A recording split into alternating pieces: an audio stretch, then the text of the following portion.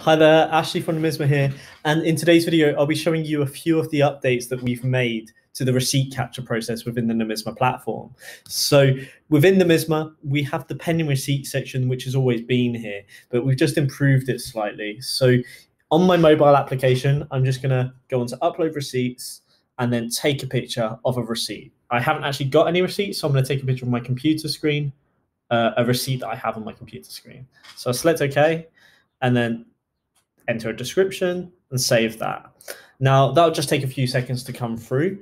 But if I go to the agent dashboard, this is a really useful tool that not everyone knows about at the moment.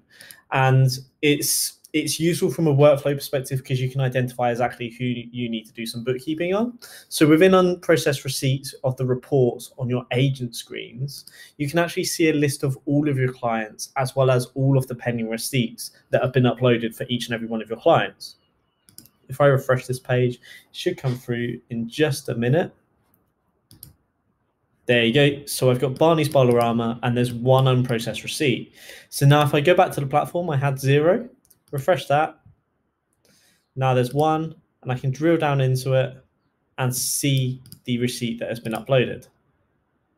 So on the right side there, I can zoom in and I can see the detail a little bit closer, but you can also rotate the image.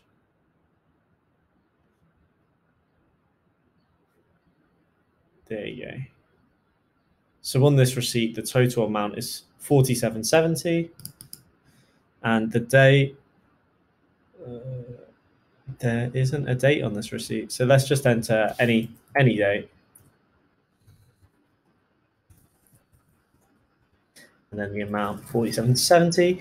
And we have this ability to search here where it searches for a transaction that matches the amount from your receipt.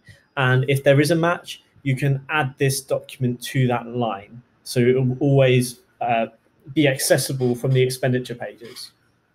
If you want to query this, you can select Send Query, which will then allow you to send an email to your client, just asking them, what is this receipt? And it will also attach the receipt to the email. So I can say, not sure what this is, could you clarify?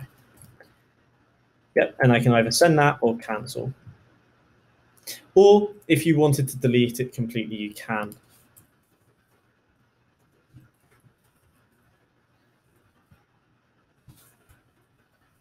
Yep, and then let's search. And then finally, if there is no match, you can add the new receipt manually. So you can click this button and then it will take you through the process of bookkeeping it into the accounts. So then I can select the supplier, enter a bill number, so 12345, enter any notes if I wanted to, but then you can select your expense type, enter a description, or you can split it into the multiple line items if you like. But then we can enter gross amount, select the VAT rate. This company isn't actually VAT registered, so I'll just select no VAT and then save. And there you go. Transaction 34 has been added. So when we go to expenditure, we've got the transaction that's been book kept there, and I can always go back and view the receipt at any time.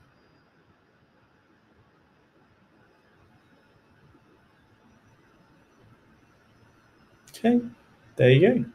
So I hope this helps. If you do have any questions, as always, feel free to get in touch on 020-3021-2326 or email us on support@nomisma.co.uk. Thank you. Bye.